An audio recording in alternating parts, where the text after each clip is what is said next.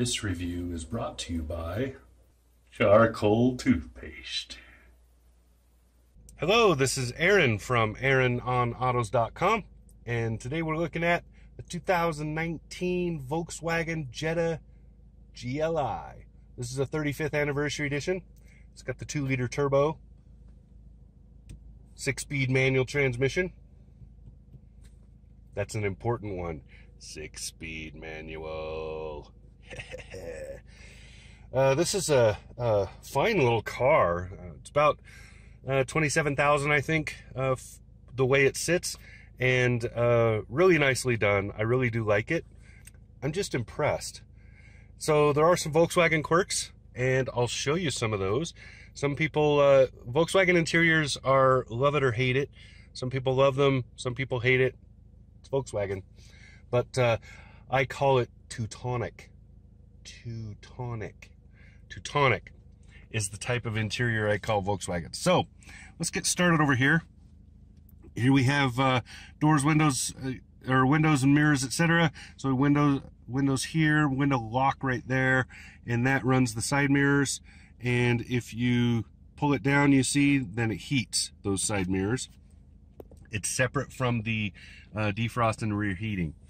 FYI. Over there, that's the trunk release, so that releases the deck. Over there is the hood release, which pops the hood.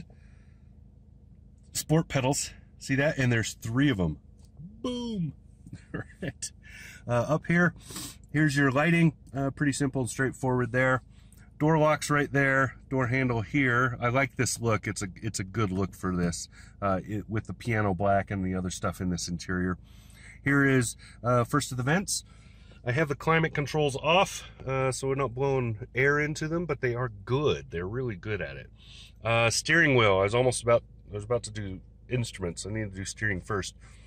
Pretty straightforward Volkswagen. So if you've seen Volkswagens that I've done reviews in the past, then you'll recognize all of this. Really like this. It just looks good, and it's just like exactly the right size for where you sit in this car. Over here is cruise control stuff, so you can pretty much see what you do, resume, set, etc. You go up and down speeds right here, cancel it with that middle button. You turn it off up there, and let's see, well, on and off actually. And then down here, this pops up a screen on there that is all of your driver assist kind of stuff. And then here's volume control there. Coming over here, we have, you can see voice control there. This is a view, so it shows whatever last menu you're on up there on the driver information screen. This goes up and down through those screens. Here's the main screens, so you can go back and forth between the main menus up there, and then you can do submenus with these. And you hit OK to select stuff, and this jumps tracks. So on infotainment, it jumps channels and or tracks. And that's about it. Over here, you have your washer wipers, so you can see the settings right here going up. So you push it down once just to get the 1x, one shot, and then intermittent, low and high. This controls the speed of it, back and forth. Pull it towards you to squirt, and that's about it. Over on this side, you got your signal turns up and down, and then you can see the brights settings. So you can do a quick flash by pulling it this way, and permanent brights on going that way, and that, I believe, is it. So yeah, that's Volkswagen's version of a turn signal. Look, see? It's a little symbol for it. It's probably a European symbol, but you never see that in the US.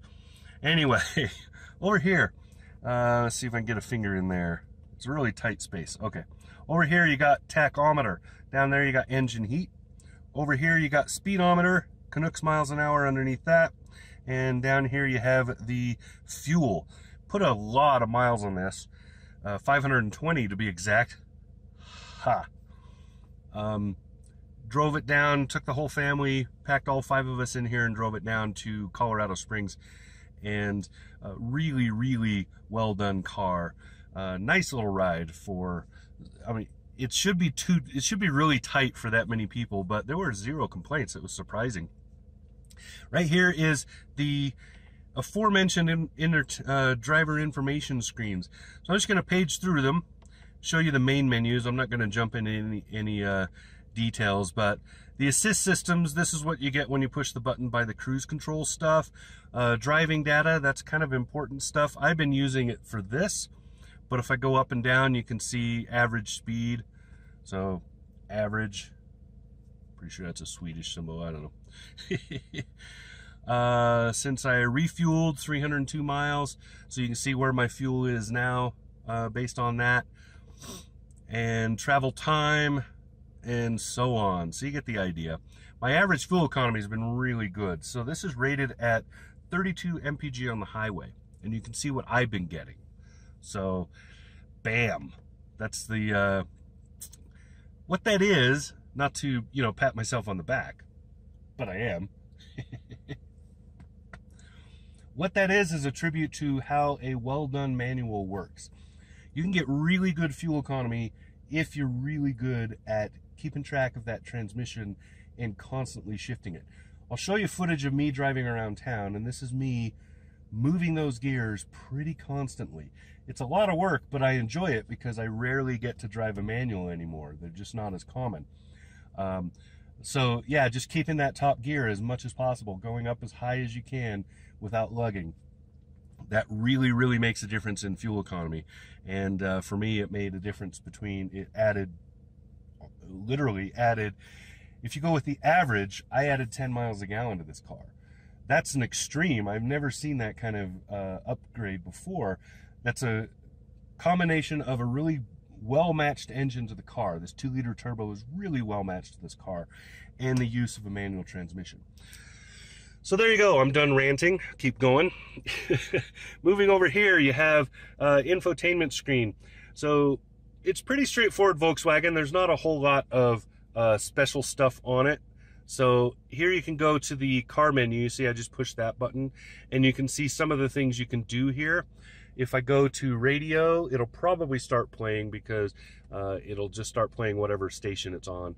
I haven't been listening to the radio in this. I've been streaming because, well, because it doesn't have Sirius. Media here, that's coming off my phone. Phone up here, apps over here, set up there. That's the menu we were on before. So there you go.